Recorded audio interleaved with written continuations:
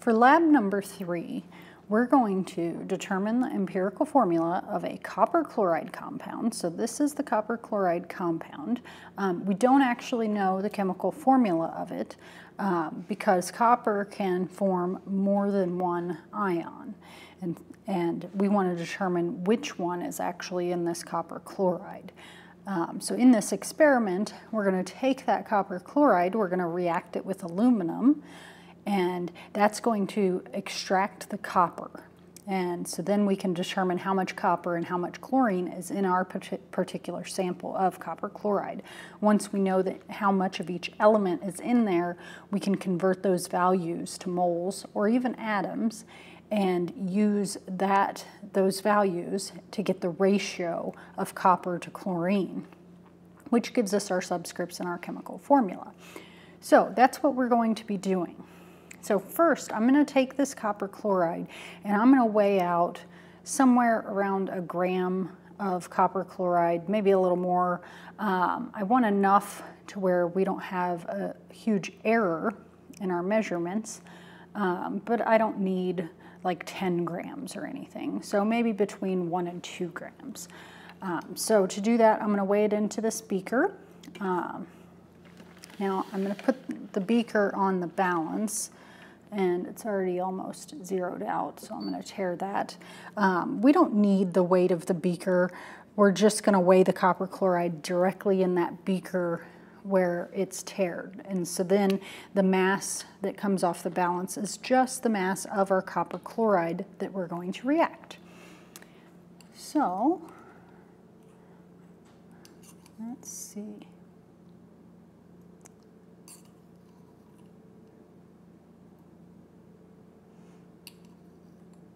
Like I said, I want at least a gram. A little over is fine.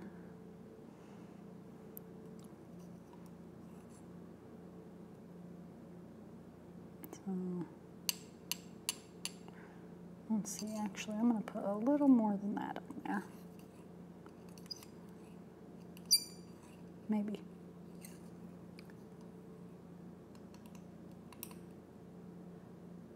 There we go. Okay, so we'll need to write down that value because we're going to need that when we're trying to determine our chemical formula, or when we're trying to determine really the amounts of copper and chlorine that we had in our sample. So we have 1.13 grams of copper chloride compound in our beaker. Okay. So that's our starting substance, the 1.13 grams. And what we're going to do, like I said, we're going to do a chemical reaction reacting the copper chloride with aluminum. And that's going to extract out the copper. But in order to react our copper chloride with aluminum, I have an aluminum wire here, if I just stick that in there, nothing's really going to happen, or it will take so long that it doesn't seem like anything's happening.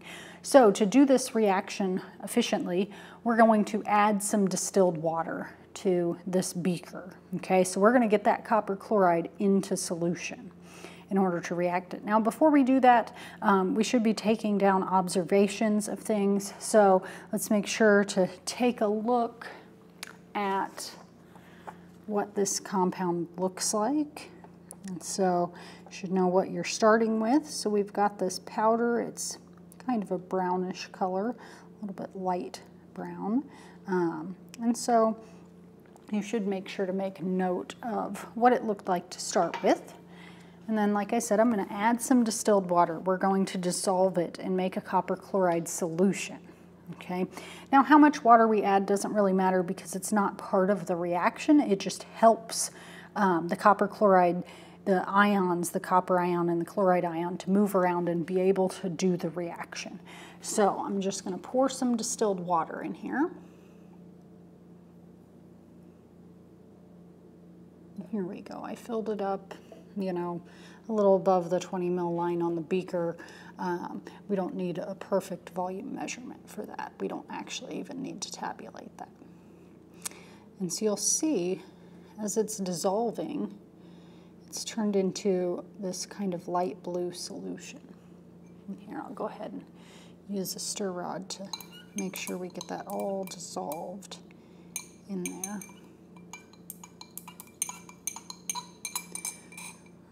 Okay, so let's see.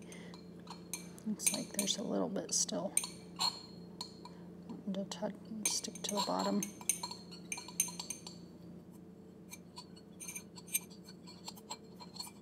Okay, so that's pretty good. So we've got, that's our copper chloride solution, okay? And what we're gonna do is we're gonna take this aluminum wire and put it in there to react. Now, in order to get a little more surface area than just, you know, that straight wire, just like a centimeter down in that solution, I'm gonna actually coil this up to allow more of it to be in there. Now, I do want to save enough to where I'll be able to grab it afterwards, so kind of bend this, and so I'm going to keep kind of a handle. I'll use the stirring rod to go ahead and kind of coil this up.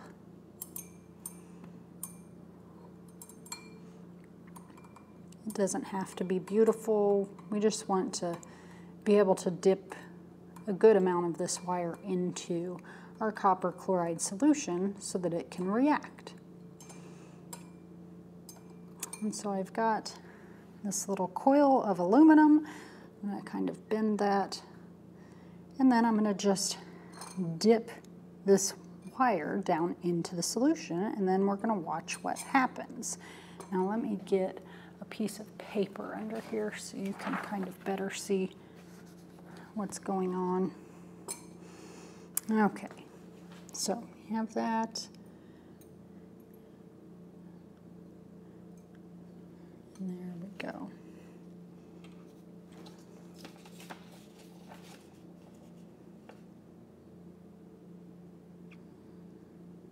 Let's see, you should be able to see it's bubbling. It looks like the wire's actually turning a little dark.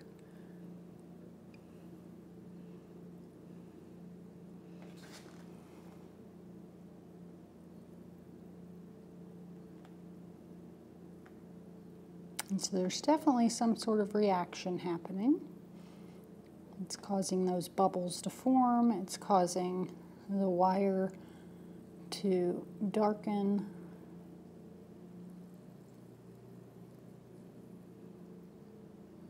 So I'll set this down and let it kind of continue.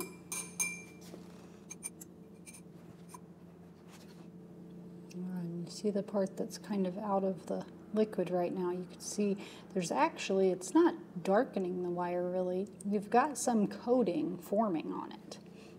That's actually the copper forming on top of the wire as this reacts. So initially you had copper ions in solution, and now solid copper is forming on top of that wire. And as it keeps bubbling, that means it's still reacting. Shake it up a little bit here. And you see that some of that copper that's forming, you notice that now there's some at the bottom of the beaker. So when I shook it, I kind of knocked some of that off of there. And you can see it continues to bubble.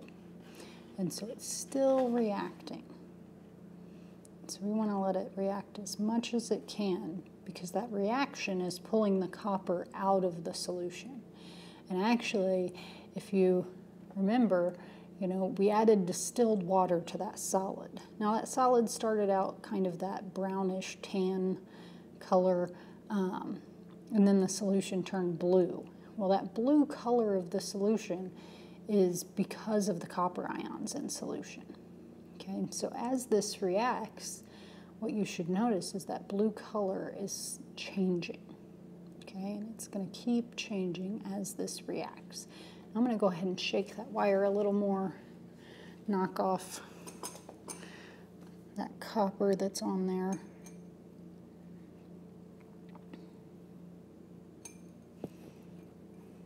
Because the copper that is on that wire actually is blocking the aluminum, so it's hard for the solution to be able to keep reacting. So I'm just going to kind of knock off that solid, because in the end, that's what we want to do anyway. We want to recover the copper, the solid copper from this reaction.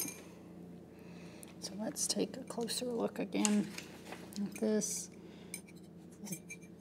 Yeah, it's still bubbling, and actually, if you were able to, you touch this beaker and it's a little bit warm. That solution's a little bit warm.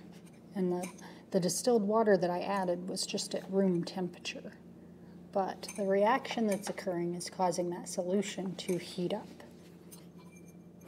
And what you can see if you look down in there is we actually still have quite a bit of bubbling still occurring. And so this is still reacting with that wire. So there's still a reaction between the copper ions in the solution and that aluminum in the aluminum wire. Okay, let's take a little bit of a look at this.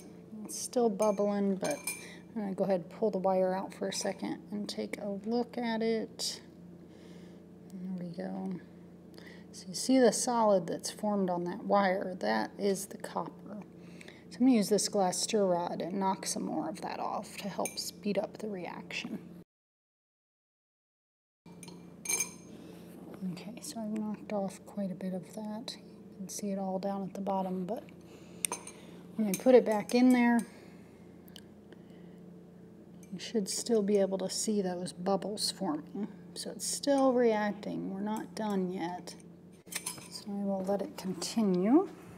Turn this so you can kind of see. But maybe you can see that the solution is definitely lightening. And so it's lighter blue than it was to start with. And that's because those copper ions are continuously being pulled out of the solution. And the lower the concentration of those copper ions, the less of them in the solution, the lighter that color is going to be. And eventually it should be clear, which indicates to us that we've pulled all the copper out.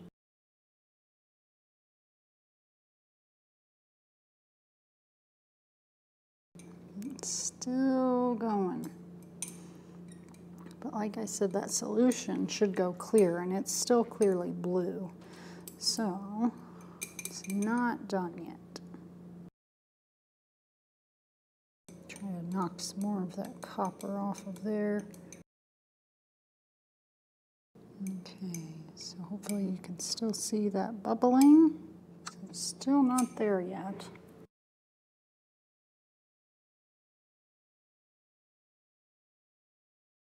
Okay, it's still bubbling. Let's take another look at this wire so you can see all of that forming on there. So let's take a little closer look at it. So hopefully you can see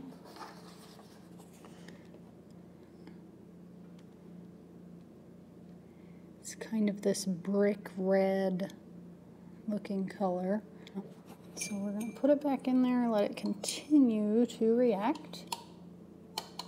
We'll knock some more of that off of there, try to expose some more of that aluminum wire. Still bubbling. And you can see there's a lot of solid down in there. All of that stuff down there. It's all our copper that we're recovering.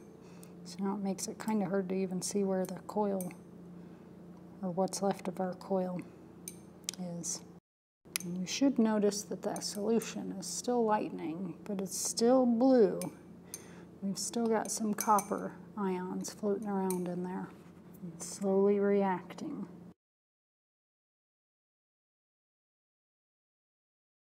Okay, let's see. It looks like actually our reaction broke our wire. It just detached our coil. So it reacted all the way through that part that I had bent. It's okay. We'll just have to grab some tweezers to pull that out of there. You should be able to see it's still bubbling. Still got a tint of blue in there.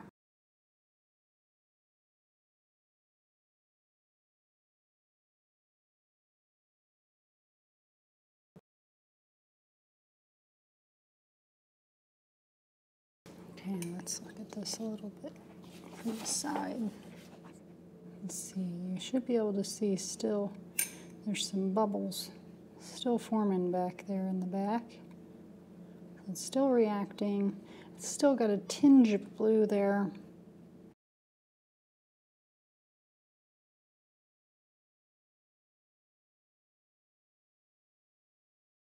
We might not have much, if anything at all, left of our aluminum wire when we're done. But it looks like our solution, it's really close to clear. So we're very close.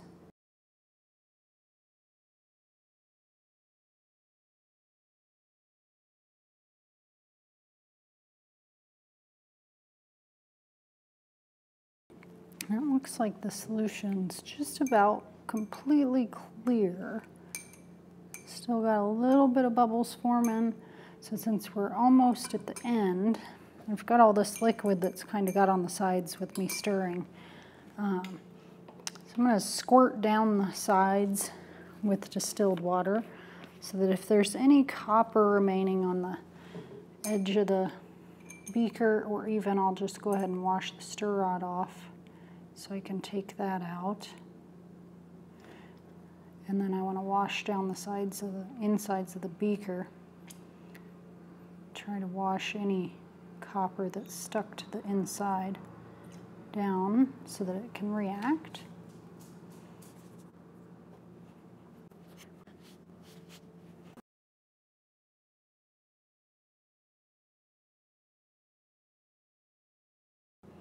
Okay, so now the solution is completely clear. It looks like we're done reacting. Let me go ahead and I'm going to use the tweezers. And I'll grab that wire. Use a spatula to kind of scrape the copper off of the wire. So we want to get all of that copper into the solution, because I need to get rid of the aluminum wire. There's still the coil in there, so the little bit that's still reacting can react with the coil as I get this wire out. Okay, and we want to get all the copper off of the wire because we want that to be part of our copper mass measurement. If I just took the wire out with the copper, then I would measure what I recovered and I'd be missing some of it.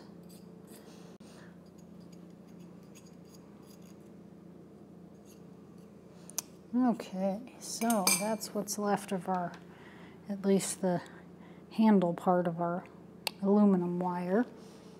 It's actually not nearly as shiny as it started.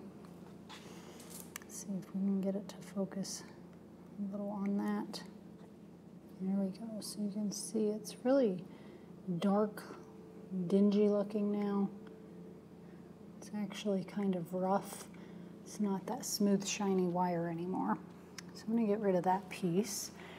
And then we've got to go in and find the other one, our coil. I've got to get the coil out of there, try to knock off that copper off of it. So again, we want to be able to measure how much copper is in the starting solution. So there's what's left of our coil. Probably going to end up breaking it into a few pieces as I try to scrape it. Takes a little bit of patience because this isn't easy to get the copper off of there.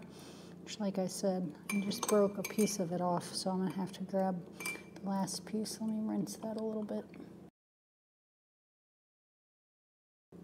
And that looks like that is all. Let's see. Make sure I don't have any stuck to the spatula or anything. There we go. So here's what we have left in here. So let's see if we can get a nice look at this.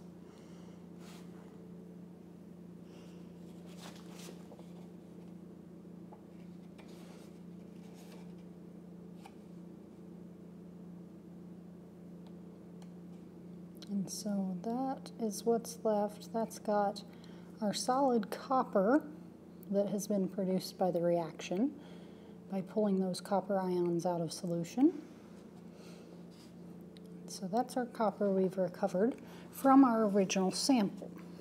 And then what's left, we've got that aluminum, which we can kind of pick that up so you can see. There's our aluminum. So it looks quite a bit different than what we started with. We started with that shiny aluminum wire, and that's what's left of it. Okay, so now what we're going to do is we're going to filter this solution so we can recover that copper so that we know how much copper was in our starting compound.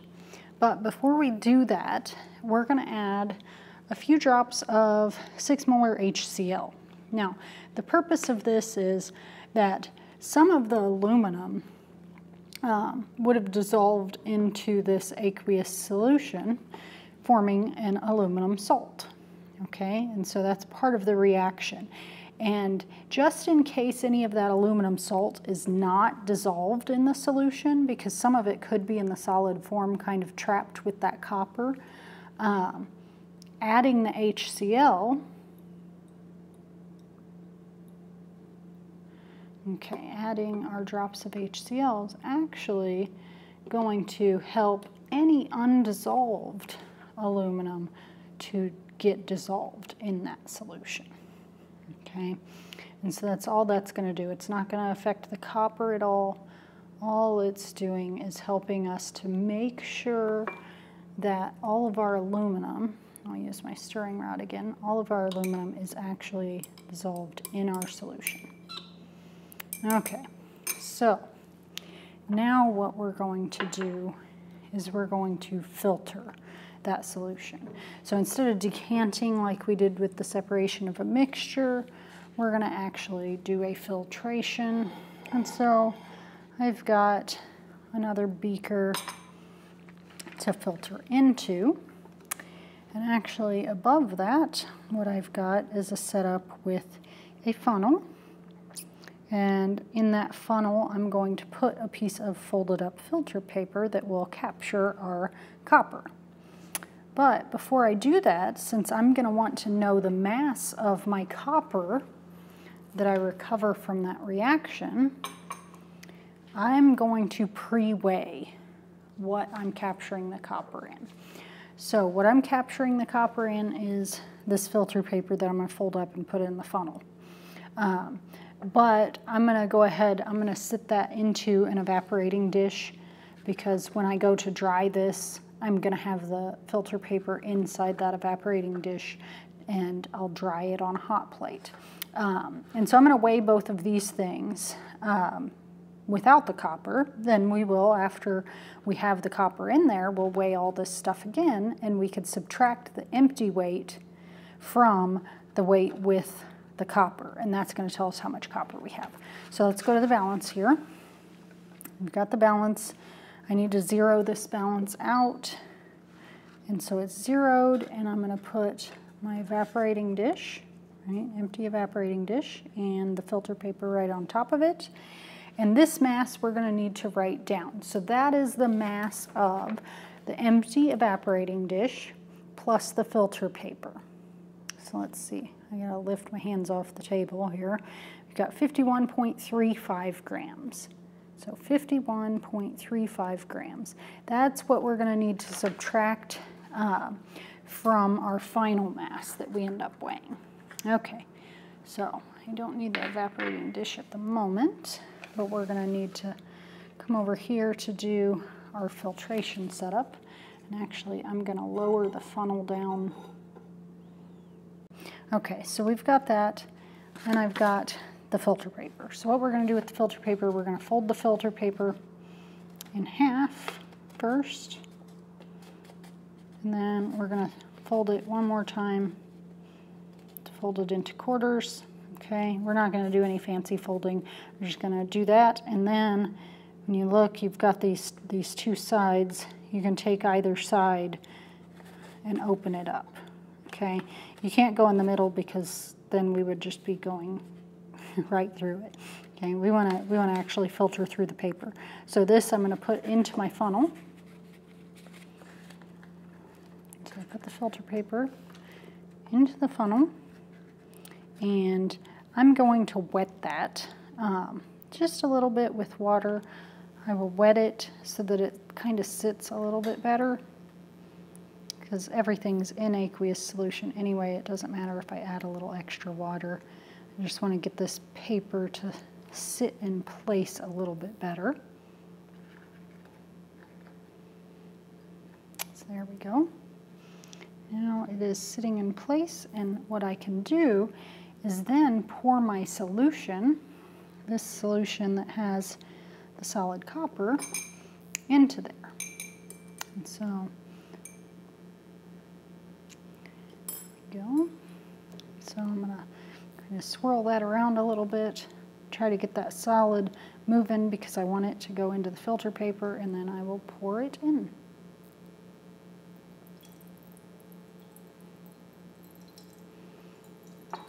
And you can see it's draining through there. If we look a little bit at the top, you'll see that that solid, that kind of red solid, which is the copper, is getting trapped in that filter paper. And that's the whole point. Okay, we want to capture the solid copper. So, if you look, I've still got quite a bit of solid trapped in the beaker there. And so I need to try to get that out. And so what I'll have to do is add some water and rinse that several times. Okay, so I've got distilled water, and I'm just going to rinse.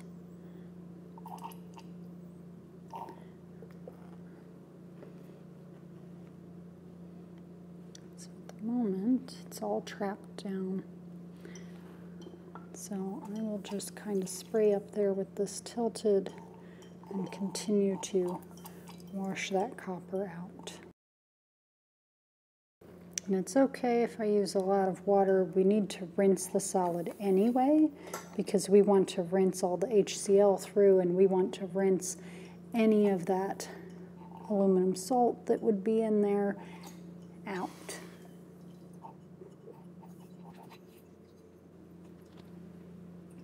There we go. I got most of it. There we go. Now it looks like all that solid's out of the beaker. There's our copper in the filter paper. I'm going to go ahead and rinse a little bit down.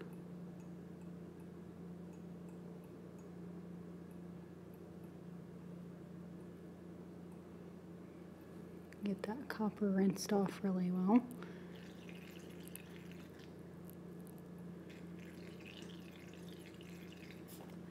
Try to make sure that there's not any of those salts in the solution that are trapped into that solid copper.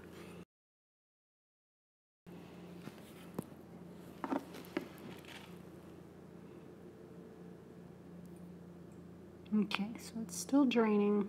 Once that drains out, we're going to have copper in the filter paper, and then the chlorine now is in solution with the aluminum in what we have filtered off. So what we're going to do is we're going to dry this copper that's left in the filter paper. We're going to dry that, and then we're going to weigh it, and that's going to tell us how much of that initial mass that we used is copper, and then we can determine the copper chloride chemical formula. So I'm going to take that filter paper, now that it's done draining, take the filter paper out, and I'm going to sit it into the evaporating dish. Okay, and then what I'm going to do is I'm just going to place this onto a hot plate in order to speed up the drying process. And so I've got my hot plate over here, and so that's where I'm going to put my copper. I already preheated it, and so it's just going to sit here and dry. And so once that's dry, we will weigh that, and then we can determine the chemical formula. Okay, so that's our copper, and it is in the process of drying. And we'll take a little bit of a break and then come back and weigh that once it's dry. Okay, so this is where we left off, was with our filtered copper, okay, and we had filtered it into, or we used that funnel, we had the filter paper in there, and we filtered the solution that contained the copper, and so below there we've got the filtrate, and so that's just a clear solution, so that's got, you know, our other product, and any of the HCl that we had added and all the extra water. But then I had put the filter paper into that evaporating dish that we had pre-weighed the filter paper and evaporating dish. And I put that on the hot plate and let it dry. And then I've allowed it to cool to room temp. And so now what you can see here is we've got our dry copper. So see this dry powder.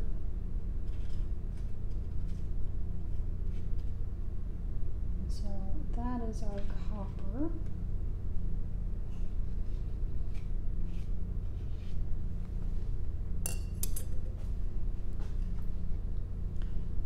So angle this a little better. Can't really see the color too well in this lighting, but there you go, that's a little better. It's kind of a brown color. Maybe got a tinge of red. And so that's our copper that we recovered, and we want to weigh it. Okay, so let's see. Got my balance, it is already tiered, and I'm going to put this copper with the evaporating dish and filter paper on the balance, and let's see, we get 51.86 is the mass, so that mass you want to write down. Oh, let's move it around because I'm touching the table. Okay, so the 51.86 is good as long as I leave it alone. That's where we're at, 51.86 for our final mass. Like I said, it fluctuates a little bit in that last decimal place. That's where our error is. But we're writing down 51.86 as our final mass for that evaporating dish, filter paper, and the copper, okay? So you should have written down the mass of just the evaporating dish and filter paper. If you subtract that from this value that we just measured, that will tell you the mass of copper that was in our original copper chloride. Remember, our copper chloride sample. And so we had put, you know, 1.13 grams of that copper chloride into our mixture that we reacted, and now what we've recovered is we've separated out the copper, and if you do that subtraction, you know how much copper. Then you can take the starting copper chloride, subtract how much is copper, that will tell you how much is chlorine. And from those amounts, the copper and the chlorine separately, you can convert those to moles. You could even convert them to atoms if you wanted. And then the ratio of those things tells you the ratio of copper and chlorine in that substance, okay, which will give you then the empirical formula.